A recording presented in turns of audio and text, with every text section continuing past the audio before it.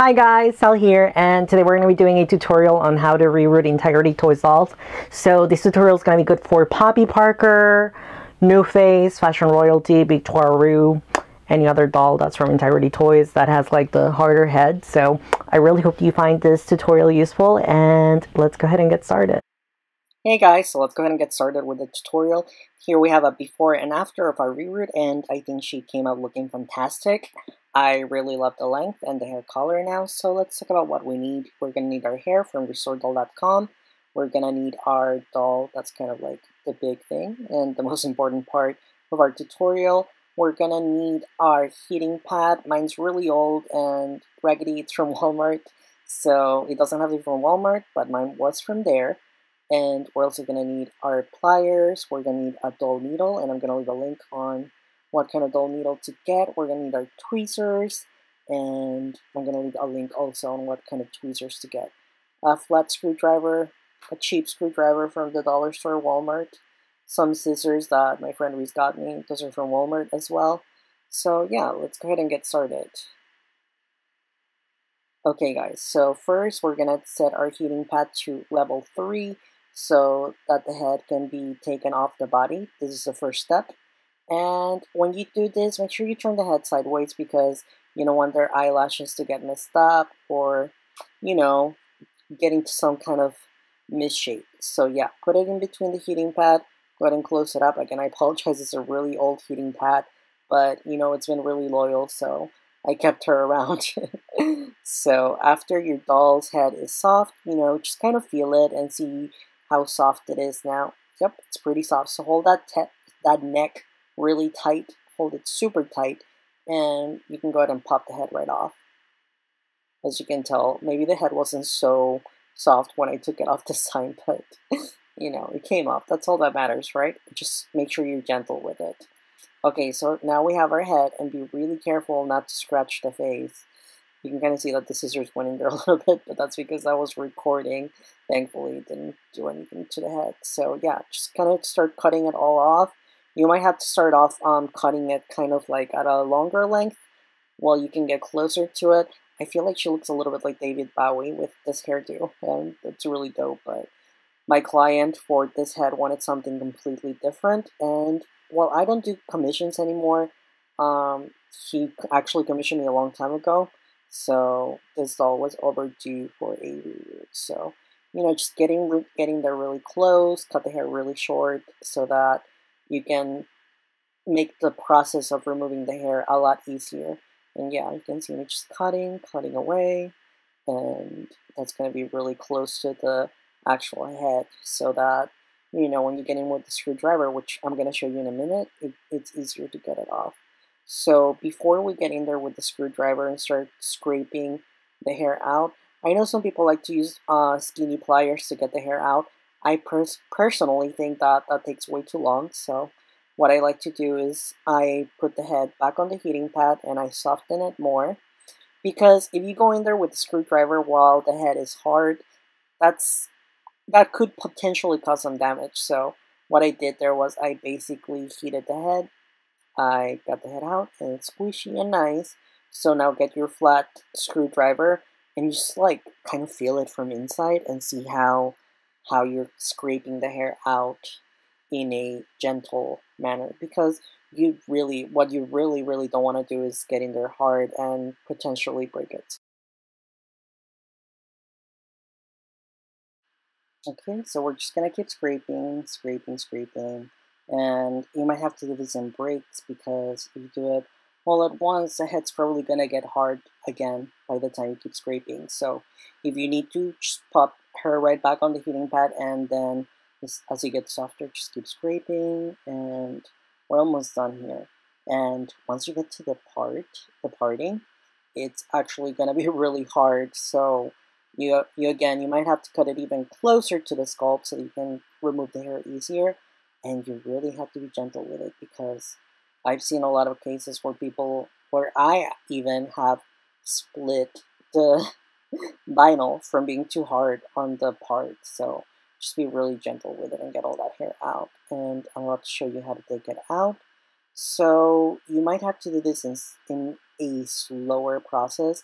But you know, as you keep scraping out, and this head's really had a lot of play, because you can tell that the neck was a little scratched, but that's because the head's really old. And yeah, so let's go ahead and keep getting that residue out of the neck hole, and you know, get it all out so you can have a clean, careless head, I guess. If we're gonna put it like that. So here we have our clean head. After I got all the hair out, it's perfect. So let's go ahead and keep working on this. So the hair that I got from restoredoll.com, and they're a really good service and really good quality hair. They're my go-to. And again, I'm not sponsored. I just really like their product. And what we want to do is get the hank out, and we're going to tie it on both ends because we're going to cut it in half. So let's go ahead and cut it in half. Let's cut it in two. Actually, that would be a better way to put it. So yep, we cut it in two.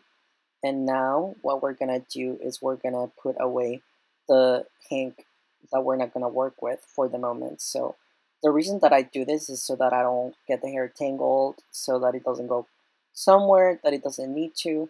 So just put it in your little bag and work with the section that you should be working with. And some people like to wet the hair so that it's easier to go into the needle and it's easier to keep it together. I personally don't, but again, that's because I have a lot of experience rerooting. But I do think that it might be good for you to damp the hair, not really wet it. Damp the hair a little bit, and yeah. So let's go ahead and get our first plug. And you guys, when you do this, make sure that you don't count the actual plug, but just kind of estimate. I think around 15 to 20 plugs is good. Please don't count them. Just kind of go based off a plug that you may see on one of your current dolls, and that should give you a good idea of how thick the plug should be. So again, some people like to damp the hair, wet it a little, so that they can get it through the needle hole. And as you can tell, I didn't even get all the hair out. But that's okay, it doesn't have to be perfect. What you really have to realize is that you do it on a way that works for you. And I actually like to start on the corner of the doll's head, and it doesn't have to be the right side or the left side. I don't know, for some reason I like to start my way there, and then I like to work towards the front of the head, and then I like to make my way back towards the back of the head. So yeah, and again, you don't have to put it on each hole necessarily. I just like to do so because I like to reroot the doll sticker for my clients. If it was my dolls, I would skip a little bit. And as you can tell, I just knotted the end of the head, of the plug. And some people like to do 2 knots on their plug. I personally only like to do 1 because I think that's good enough. And that's why it's called the knot method. So as you can tell, I've already worked my way through the front of the head, and I'm gonna keep working on the plugs, and I'm gonna show you some patterns at the end of the video, and hopefully that's gonna help you guys figure out how to, you know, put the hair in there. But again, you don't have to fill each single hole. You got to do it based on what works for you, you know. And as you get towards the back of the head, like I pointed out right there, you know, I can show you that video actually right now. You make sure you use a heating pad because you don't want to split the vinyl from forcing the needle back there too much. Okay guys, so here we have our part already, and she's looking amazing. So I'm going to show you more about that on the patterns later, but basically just reroot a straight line across, and then after you root your whole row of hair on where you want your part, you're gonna get another plug, and basically instead of thatching the hair, which you can do, I like to put the hair a little bit past the parting, like so, like I'm doing in this video. So watch me put the plug in there. Okay, the needle's going through, you guys. Okay, so this could be a good visual if you didn't catch it the first time. So let's pull the needle out with the pliers. Please use your pliers. You do not want to get your hands hurt or injured from pulling too hard and putting too much effort on your hands. So there we're doing our knots. So again, your knots don't have to be perfect because it's going to be inside the head. Who's going to notice anyway, you know? And then we're going to pull it to the other side of where we did our part. So what we're basically doing after we do one row, we're going to go a little bit to the other side of the row and we're going to pull our plugs to the other side. And again, I'm going to keep doing this so that I can show you how I'll do it. So I'm just going to get that other plug right there. Okay, so far so good, you guys. Come on out, come on out. Okay, so like I said, you're going to go over the row that you just rooted and get that needle inside. And that one's a little stubborn, and you might bump into an actual plug that you've done already. But if you feel like you're going through a plug that you did already, just kind of move it a little bit, and then you can move it somewhere else where it's not the plug. So yeah, I'm gonna do my knot again, and then I pull it to the other side of where the row was usually done the first time. So we're just gonna keep doing that till it's nice and thick, and let's see the result. Oh, before I do that, let me show you my SteamFast steamer. And it doesn't have to be a SteamFast steamer. Ed Boy Doll, Edgardo Ramirez actually showed me this technique. I don't like to do boil washes on my dolls because I feel like it's too damaging to the hair. So what I like to do is get a steamer and kind of just like steam the hair so that I can set it in place. And this is actually a lot healthier for the doll hair. I will probably do a boil wash when I show you how to curl doll hair. If you guys want to watch that tutorial, please comment below and I'll totally do it. So after you use the steamer, you kind of just brush it, and yeah, it's so much healthier for the doll. That way you don't dip it in that boiling water, and that way it doesn't get damaged, because even doll hair can get damaged. You have to be gentle with it. So what I'm doing now is I'm steaming the face. This is not the actual doll that I showed you the first time. This one had rougher eyelashes. I actually rerooted both of them. And what I'm doing is I'm brushing the eyelashes because she had really rough eyelashes. And you use this dental brush and it totally does wonders on those eyelashes. Guys, it makes them look so much nicer and in place. So, yeah. Okay, guys, so this is the final result. I really love how she came out. The hair is so silky and smooth, and I really love that I used the steamer. My client actually prefers his dolls to have really long hair. If it was up to me, I would trim the split ends, but he likes it super long, so we kept the most that we could, and this is how long it's going to be. Hey guys, so here we have our blank Eugenia head, and if your doll has the plugs where you want to put your plugs for your new hair, just a different hair color, then you don't really need to watch this part, just gonna like skip over it. This is more if you want to do a different hairstyle than the one that they come with. So for a needle part, you can use a needle and put it in between the nose and take it all the way up, and then that's how you know where your middle part's gonna be. You can go ahead and mark it like I'm gonna show you in the next picture.